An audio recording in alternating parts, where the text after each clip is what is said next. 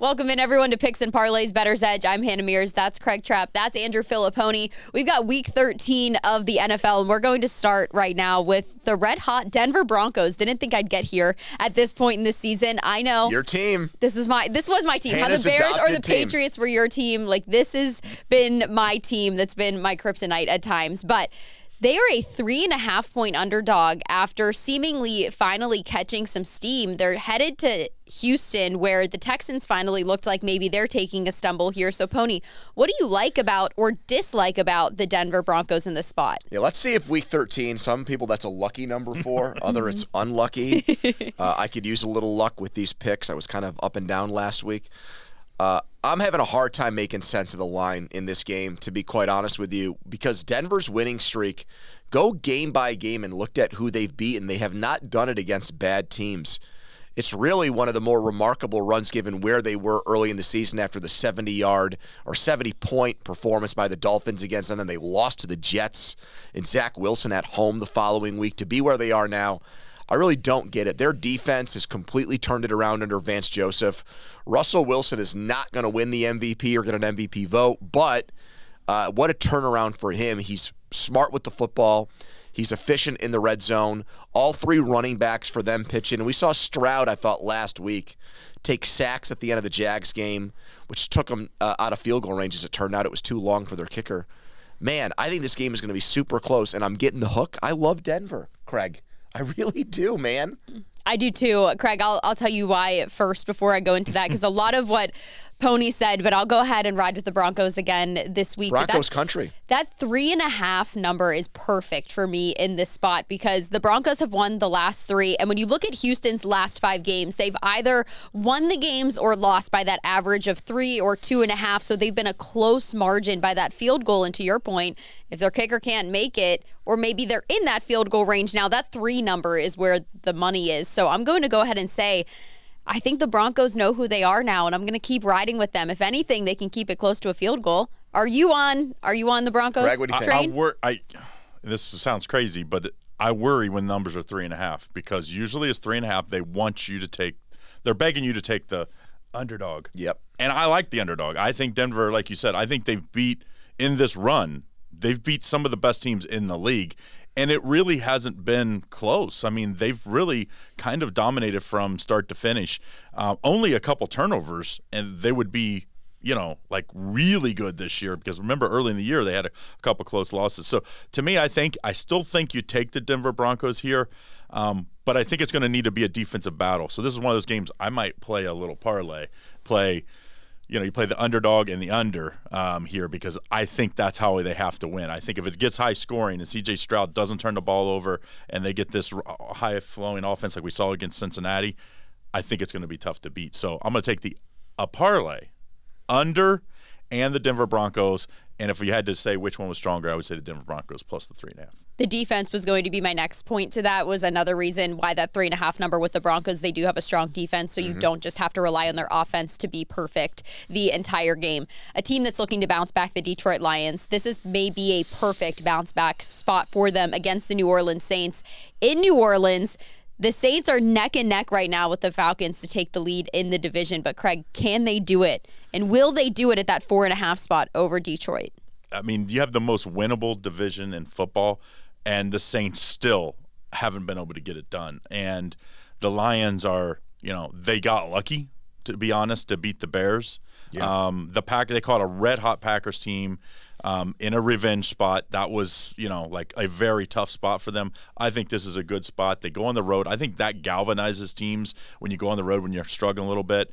The Saints just haven't been, I just don't know. Derek Carr is just not what they expected, I don't think. Or maybe they expected more.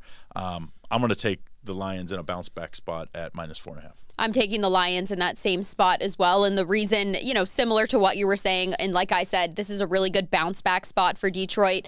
The Saints could have a depleted receiver core as well, and I think that's why you look more toward Detroit. They could be more of the complete team in this one.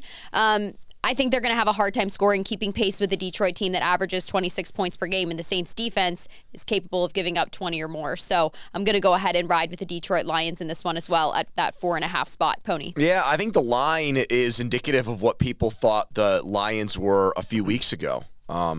I don't think if they were even riding high at this point, I don't think the line on the road at the Superdome would be like 6 or 7 points. That would be too big. I think it's right where it would have been, had this game gotten played last week coming off the Bears win for Detroit. So that's why here I am questioning odds makers 2 games in a row, because what has Detroit done to be more than a field goal favorite on the road? Goff has not really been smart with the ball. He's turned it over uncharacteristically the last couple of games, and I just don't trust their defense right now. I mean, the game they won at the Chargers, their last road game, they gave up 5 scores to L.A. on their last 5 possessions. They were just fortunate enough where they scored on L.A.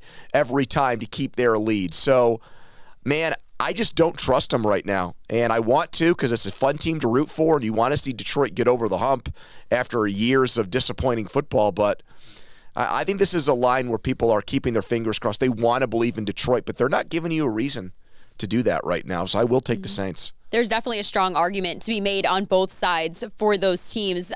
Can you make a strong argument, though, for a Commanders team on a 3-game losing streak at home, and the Dolphins are coming in, Pony? Yeah, I think you can. I really do. I like Washington here. The reason why I like them is because of one of the things we've talked about as we've moved into the middle or later part of the season is teams make big changes. They fire coaches or assistant coaches, and we see week in and week out that at least temporarily those teams benefit from that change. So what does Washington do? They fire their defensive coordinator after that Dallas loss on Thanksgiving. I think defensively they'll improve. We saw the Raiders hold the Dolphins to 20 points a couple of weeks ago. So the line is so big. Yeah, I mean, Sam Howell's one of these erratic up-and-down quarterbacks. He could easily throw for 300 yards and 3 touchdowns in this game. So I'll take them. I'll roll the dice with a big underdog here. Can you roll the dice with them?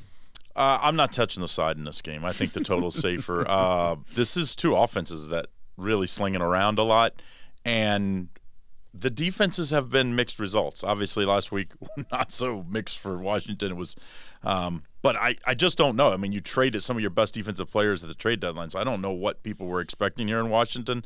I'm going to take the over here. I think that's a safer play. Yeah. Miami is setting on a big offensive performance, and I could see them put up 30 in this one. And then I could see Washington put up 30. I mean, they do have the weapons if they can complete passes and avoid the turnovers. Now, their offensive line, not great.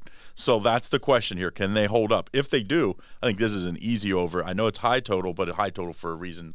Over 49.5, I believe I have it listed. Yeah, 49.5 is where I was in a similar thought process of you, but I went and just sort of put all of my eggs in the Miami basket in this one in terms of points. And I'm going to say that their team total goes over 29.5. I think this is a 30 that point. is a high one. It's Holy a high one. crap. But I had to find the stats to back this one up because typically I wouldn't look at a team total maybe over 24 in some cases, but 29.5, I think the Dolphins are going to score 30 points in this game, and here's why. In 6 of Miami's wins this year, they've done this. They've scored that 30 points.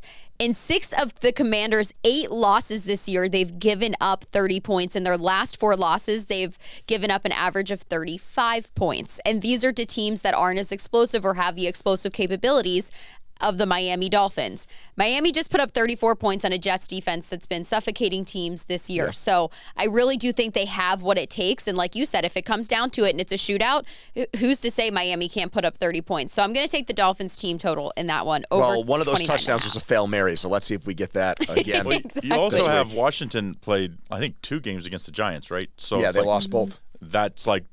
That's and DeVito one of the threw worst for 3 touchdowns. That's one of the worst offenses. So sometimes you imagine if they would have played, 2 high. That's got to be the highest road total I've seen in the NFL this year. That's up 29.5. Absolutely. I'm still rest my case though to all those points. I said 30. Miami 30 points. He's got only get 30 points. Come on, they have the capability. 49ers and Eagles. The Philadelphia Eagles, a 10-1 team right now, are a 3-point underdog at home. What does that say to you about this game, Craig?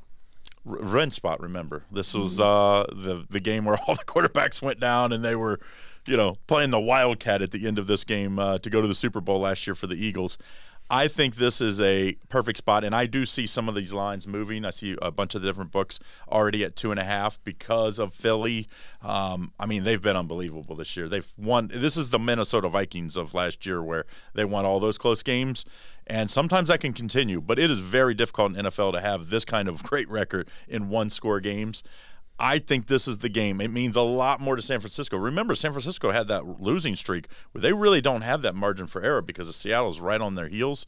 I think this is a much bigger game for San Francisco, not just because, hey, they might have to beat this team later in the year, but they need to win their division so they get at least, play a game at home to start the playoffs. So I think San Francisco is the hungrier team.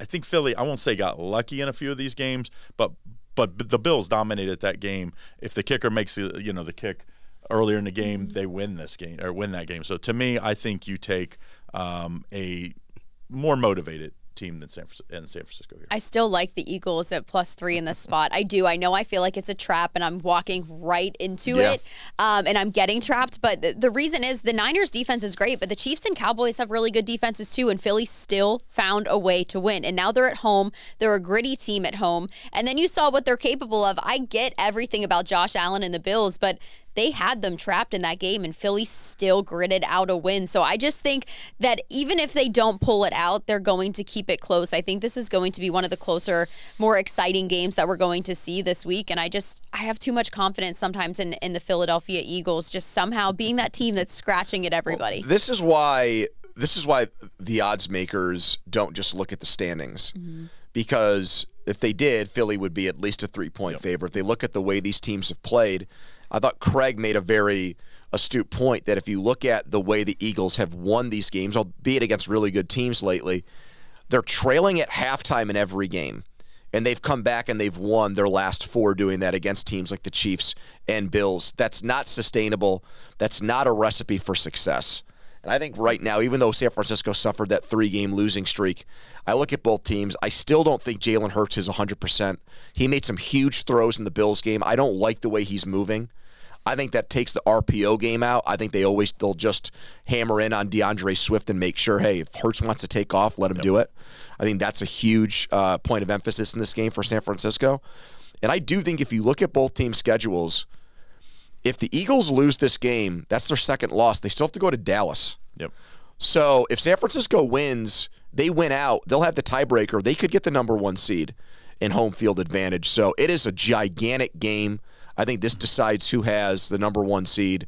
And I like the 49ers to go there and win as a 2.5 or 3-point favorite. Fair enough. I just like the fact that it's in Philly, and Philly's an underdog. There's something about that. Well, let's remember, 2 games back, guy drops the touchdown pass for the Chiefs.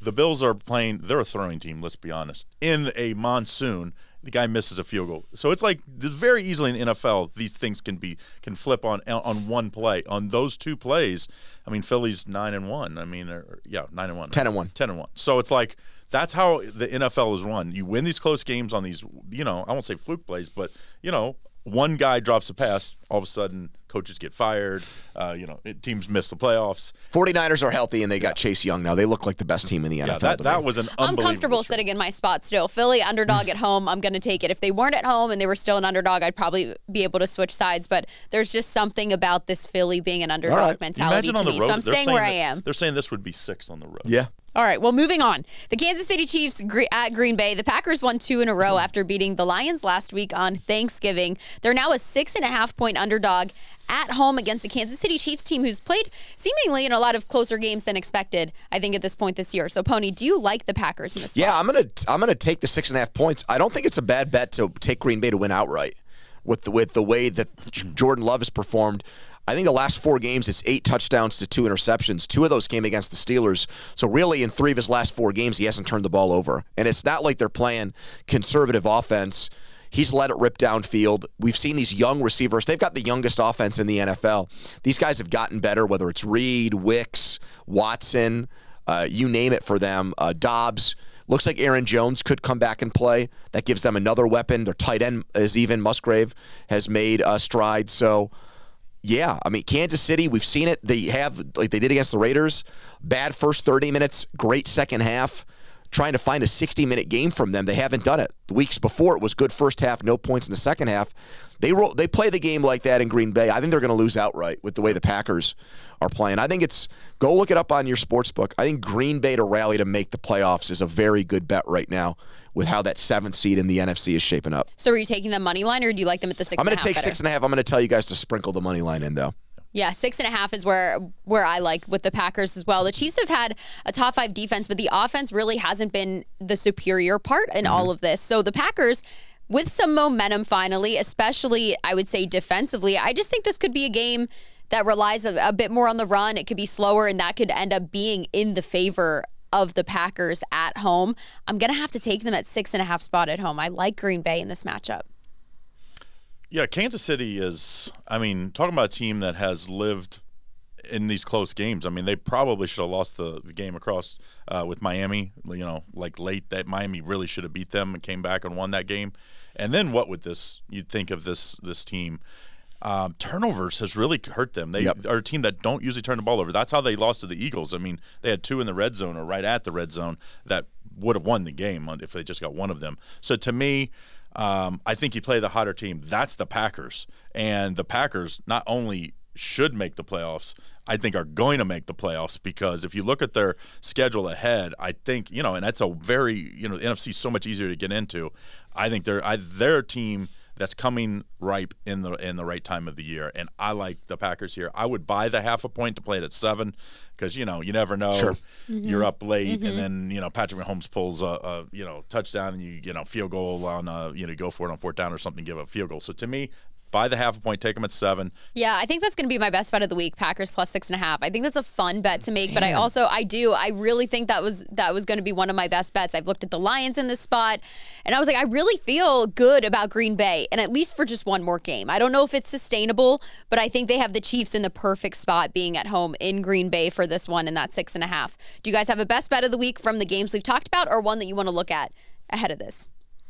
Well, I like one of the ones we talked about. I'm 16-3, my best bets the last 3 weeks. I've been on fire, 68% on overall bets for NFL season. Best NFL season I've ever had. Usually it's about 62 to 63%. So that has been on a great run. I like 2 best bets this week. One of them in the game we talked about. I like the over 49.5 in that Washington-Miami game. I think both teams score 26 to 27 plus. I think that's going to be an absolute shootout. I could see maybe even both teams getting 30. So I'm going to take the over in that one. I do have another best bet, so make sure you check it out at the app. Pony? I didn't know I was sitting next to Mr. 68% over here. Yeah, right? I don't usually talk about it. Fact check that. No, I'm kidding. Usually when I talk about it, that's when so I haven't mentioned it. Billy Waters over here, my man. I'm going to go against our hometown team, Hannah. I think 5.5 with Arizona is a good bet in this game. The Steelers, we want to talk about one possession games. That's all they do. I think Arizona, in terms of what they bring to the table defensively, they were a complete mess last week against the Rams. They've got a defensive coach. I think he tears into them. James Conner's coming back to Pittsburgh. So in that way, they're going to try to win one for him as a guy that's really had a bounce-back year when he's played over 5 yards per carry. There's always a threat with Kyler that he can make things interesting. They almost went to Houston and won a couple of weeks ago with him at the helm. Even though last week was an outlier, I think they're a better team with him.